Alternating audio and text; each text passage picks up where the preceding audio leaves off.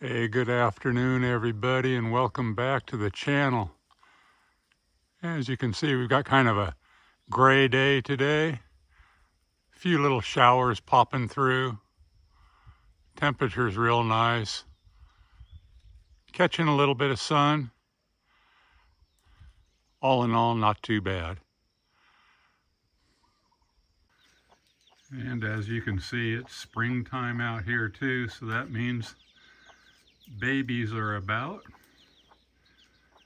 And I have to round those up, raise them up properly, and get some eggs. So in today's video, we have an experiment fully 3 months in the making, and I got some surprising results. So all of these batteries have been sitting at rest for months. They all had the same full charge put on them exactly. And now months later, I've gone back and tested all the voltage in all these batteries and a couple of others that I will show you. And as you know, they always say to store lithium iron phosphate on the shelf at like 50% full. Maybe check it every 3 to 6 months, put a little charge on it and see what the difference is. And to help you guys see the difference in some of these batteries, that's what we did for the past few months. And I was kind of surprised at some of the results. So I'm going to go from battery to battery to show you what everything looks like in this experiment.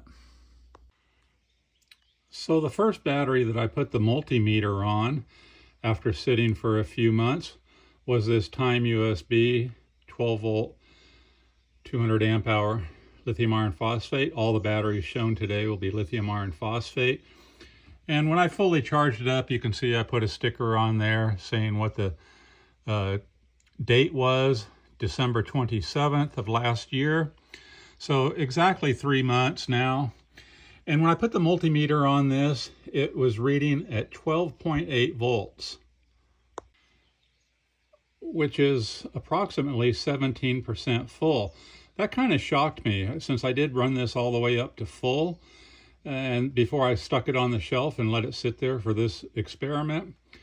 So I currently have it tied up now to some solar, and I am charging it up. And I'm going to do that to some of the others as well. And I have been asked the question many times by a lot of you over the past couple of years as I've been reviewing these batteries, and every one of the batteries I'll show you today I have reviewed. And I always said that they've all performed well, which they all really have. Yeah, but this is a different kind of an experiment. So here's the Chin's 12.8 volt 100 amp hour battery. This is their smart version. It's got a Bluetooth capability to where you can monitor the state of charge with your phone on this. Pretty nice. Now this has actually been sitting here for 5 months at rest, so much longer than the others that I said were resting for 3 months. And after 5 months, that's sitting there at 13.2, which we could roughly say is, between 60 and 70% full. So that thing has had a very slow self-discharge rate and looks really, really good after 5 months of sitting on the shelf. And here we have one of the first batteries we've reviewed way back when. This thing also has been sitting at 5 months with no additional charge. I charged it up fully, as well as all of these batteries were charged fully and then disconnected in order to do this experiment to see if we could find any difference. And at 5 months, 13.18, which is roughly 60% full at least. And this is usually the voltage that batteries are sent out here. So again, ampere time, and the Chin's looking absolutely fantastic. Sitting on the shelf for months. Very slow discharge rate. And here is the LiFePO4. Now this one has been sitting exactly 3 months. It was also fully charged on December 28th. This is LiFePO4, which is now what ampere time used to be called. So ampere time is now Li time. And like I said, I've done reviews on all these batteries you're welcome to go back and look at. After 3 full months, sitting there at 13.38. So really holding a very, very nice charge. This is their one-touch control button. If I turn that off, you can see it goes off. So it has to be turned on to register the voltage. But both of those holding a fantastic charge. One after 5 months, one after 3 months. Really, really good. And here is the Vatter 12 volt 100 amp hour battery. After 3 months, 12.62. So that is very, very low. Under 10%.